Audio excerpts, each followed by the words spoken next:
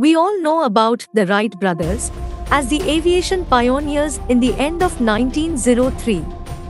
They invented the world's first successful motor-operated airplane. What would you say if we tell you that 8 years before the Wright brothers, around 3,000 people including the British witnessed an unmanned aircraft at Bombay Chowpatty?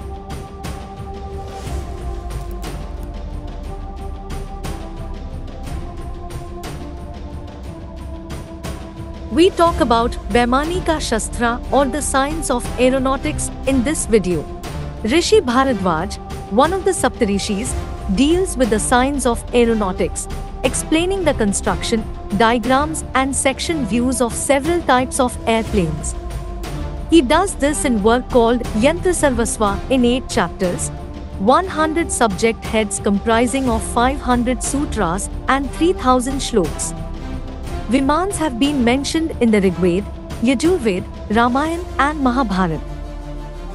It's said that before World War I, Pandit Subbarya Sastri dictated some unknown texts of Sanskrit and credited Rishi Bharadwaj for it.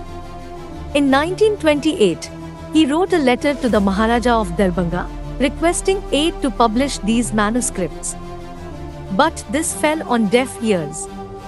Subbarya Sastri, completely heartbroken, soon passed away. It was around 20 years later, his adopted son released these manuscripts.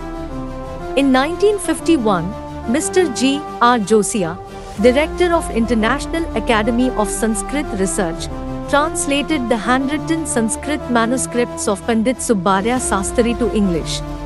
If these scripts came into limelight only in 1951, then how did someone at Bombay Chowpatty fly an unmanned airplane 8 years before the Wright brothers?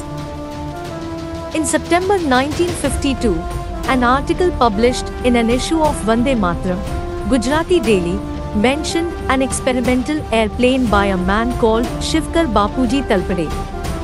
A similar article appeared in a Pune newspaper under the caption "First Inventor of Airplanes." Shivkar Talpade, born in 1864, a Sanskrit scholar living in Bombay, was fascinated by the aeronautical science of Vaimanika Shastra. He flew his first unmanned flight and named it as Marut Sakha, which means the friend of the winds. Marut Sakha flew to a height of 1,500 feet before crashing down, whereas the aircraft designed by the Wright brothers flew only to a height of 120 feet. A news article was published in Kesari, a popular newspaper by Lokmanya Tilak, covering the entire event. Some major celebrated people like Mahadev Govind Ranade and Sayajirao Gaikwad, the Maharaja of Baroda, witnessed this live event. The British were highly disappointed by Talpade's efforts and hence ordered the Maharaja of Baroda not to help Talpade financially to build more such aircrafts. Failing to do so, the British would snatch the kingdom of Maharaja of Baroda. Unfortunately, due to the death of his wife and limited resources, he couldn't continue the research and he soon died thereafter. In April 2017, an aerospace engineer, Mr. Travis Taylor, conducted an experiment in University of California at Irvine based on the designs mentioned in Vaimanika Shastra. This experiment showed that not only the aircraft was steady under heavy winds, but the design would positively work and the machine could fly. Are we so unfortunate that we Indians still can't recognize and celebrate Shivkar Bapuji Talpade and his invention?